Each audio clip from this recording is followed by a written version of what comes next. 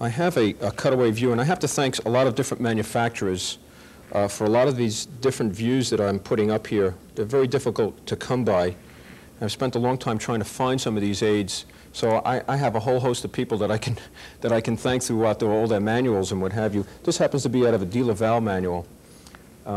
This shows, again, a cutaway view. And in this case, it shows that the gear is below and the worm is above. Okay, on most of the equipment that we're dealing with, worms are below the gear. But it doesn't really change the terminology. If you take a look at this particular type of arrangement, it'll show that this is the worm OD. When they call the worm mean diameter, it means the pitch diameter, or the pitch circle that we talked about before. And this also shows the sectional cut of the gear. And let me again take this gear out and show you that this is what we're looking at. We're looking at this section of the gear, which represents it right here. Probably the most critical setting on any geared machine is the centering of the gear to the worm. That has to be probably the most critical setting.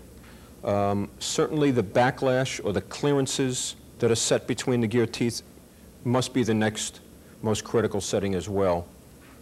But they go a step beyond this. When a manufacturer makes gears, they try to simulate what type of loading is going to be, what those gear teeth are going to be seeing.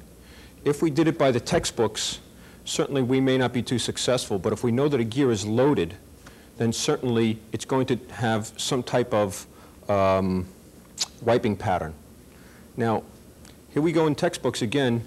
The mesh, if you might remember what I said before, the mesh of gear teeth, the theoretical mesh is on the pitch line. And when we manufacture, that pitch line is just a very thin, shallow line.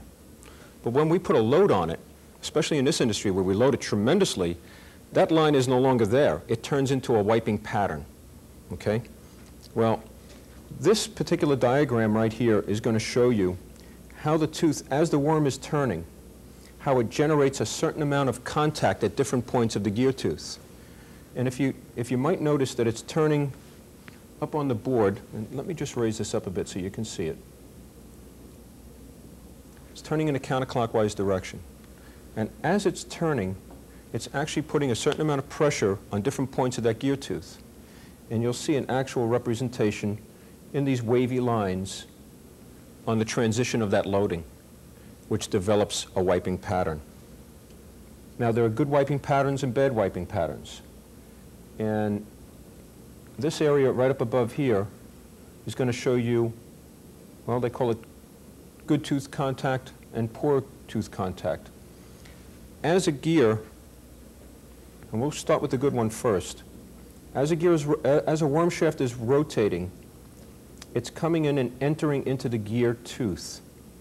And if you kind of notice, on every one of these diagrams, they scribe a center line in here because they want you to be aware of where the center is of these gear teeth. Very, very important. It'd be nice if you could do that in the field, I guess, too, right?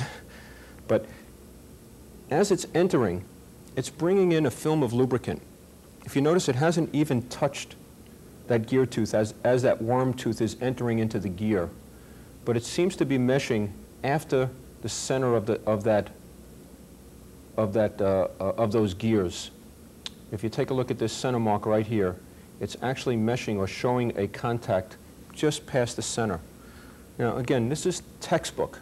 This is something that manufacturers, when they cut gears, they try to develop in the way they cut their gear teeth to get that type of contact. After we load it up, it changes. Here shows a poor tooth contact. If you notice, just as soon as that worm is entering into the gear tooth, it's crashing into it. And when it comes into it, and it comes into it hard, it wipes off all the lubricant, and it creates noise, vibration, and probably, in our industry, a big step right on the bronze gear. So the most critical setting that probably any elevator man will ever get involved with is setting up a worm in gear. And this should give you some sort of idea of what you're trying to shoot for. This is another wonderful diagram. If you look at it right here, you'll notice that you'll see a wiping pattern off to one side. And as the gear is turning around, the wiping pattern on the opposite side of that tooth is in the opposite direction. and it sort of supports this diagram up here. And that's what you want to be. You want to be a little bit off the center on one side. Okay? Now, if you're a little bit off the center on the wrong side, we'll put this diagram up so you can see it a little bit better. This is out of another repair manual. Some of you may even have one of these, I don't know.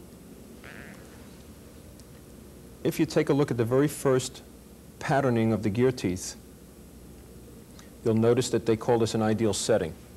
Now, this is a different manufacturer. As a matter of fact, this is an elevator manufacturer. The other one was not an elevator gear manufacturer. It's just worm gearing. This shows more of what you probably see out in the field, or optimum of what you'd like to see out in the field. And that shows that if you notice the wiping pattern is a little bit off the center here, and the wiping pattern is a little bit off the center there. This area here represents the bottom of the gear tooth. So you have one gear tooth here and one gear tooth there, if you could all see that. Now, if I might just take you very quickly right down into pattern number 8, right over here, you'll notice that you have almost the same situation, but totally opposite. That means that what we're doing here is where we have a poor contact. It looks very similar, but it's totally opposite of what it should be. So just by turning what we call the helix angle, or moving the gear spider and meshing and getting those gears to mesh the opposite way, we have a completely different sounding and different operating elevator machine. It's sometimes very hard to visualize that. It may look like the proper wiping pattern, but if you turn it completely around, it will really do the trick. And let me go through the sequence here. This being the ideal pattern, this being called a satisfactory setting. If you notice, it has the same sort of indication that it's doing the same thing. And very often on new machines, on new gears, we may end up with a wiping pattern that looks very close to the ideal setting, and it's just starting to break through or wipe in areas that we'd like to see it wipe fully. In time, it will. It will break itself in. And this will probably turn into a wiping pattern such as this or this. But if I might show you once again, if you take a look at pattern 3 and take a look at pattern 8, do you see the corresponding similarities, but they're totally opposite? And one will run very nicely, the other one will generate a lot of heat and a lot of noise. It's not uncommon to have high spots.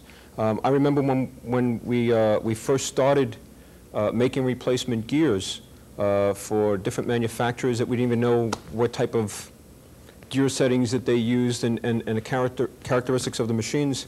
We used to actually, if I might show you, hit the corners.